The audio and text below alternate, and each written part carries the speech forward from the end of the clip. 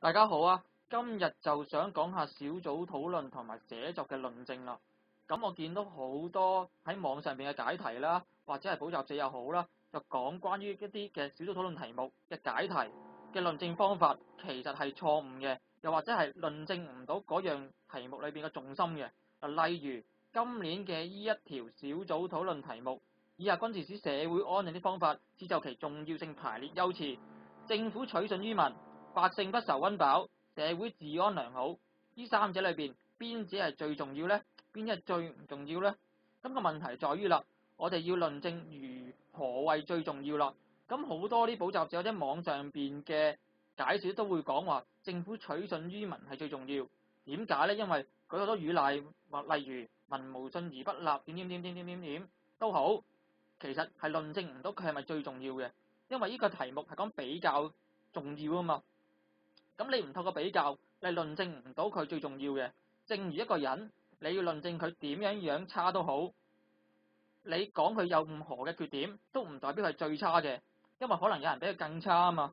咁你唔比較過嘅話，你點知佢係咪最差呢？呢個題目都一樣嘅，你唔比較呢三者裏邊邊者最重要嘅話呢，你係論證唔到佢係咪最重要嘅。咁個問題就嚟啦，你如何論證呢樣嘢係最重要呢？就好簡單。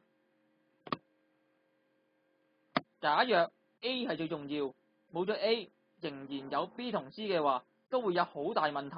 咁啊證實到 A 呢樣嘢係最重要啦。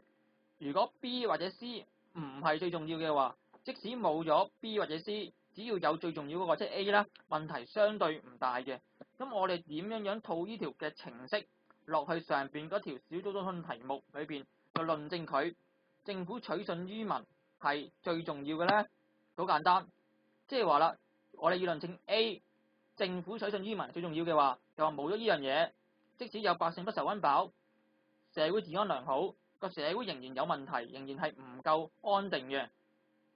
點樣論證呢？好簡單，就係而家嘅政府就係不能夠取信於民啊嘛，所以有啲好少嘅問題都好，市民對政府冇信心，會造成一種恐慌，令到社會唔穩定啊嘛。又例如啦，前嗰排可能流感可能唔係好嚴重嘅啫，但係因為市民對政府冇信心，認為政府有可能隱瞞疫情，咁就做到一個叫做社會一個恐慌，又認為咧可能將來咧有大型嘅疫症會發生，咁啊社會咪唔穩定咯，唔安定咯。咁而家嘅情況都係㗎，而家市民係不受溫飽，社會嘅治安係良好㗎，因為政府唔取信於民，只要有其他疫症出現嘅話，都可能釀成一個叫信心危機啊嘛。同樣都係啦，而家都係嘅。而家百姓不受溫飽，社會治安良好。譬如第三條跑道咁樣，就因為政府唔能夠取信於民，市民認為第三條跑道係多餘嘅，係冇需要起嘅。咁啊，所以就遲啲有機會就係話啦，可能係釀成一個大規模嘅叫做反抗活動啊嘛。咁就話社會就變成得唔安定啊嘛，可能釀成另一個叫佔領運動啊嘛。咁所以嘅話，即使百姓不受溫飽，社會治安良好，政府唔能夠取信於民，都可能另外有1001萬個理由，釀成咗一個社會嘅不安、不穩或者係動亂嘅。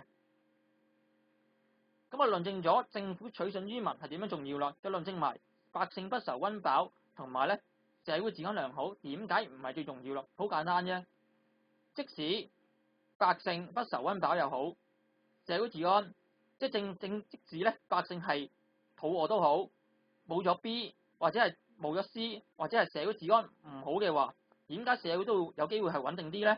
就因為政府對市民嘅信心嘅話，能夠令到市民相信政府係能夠解決到個問題啊嘛。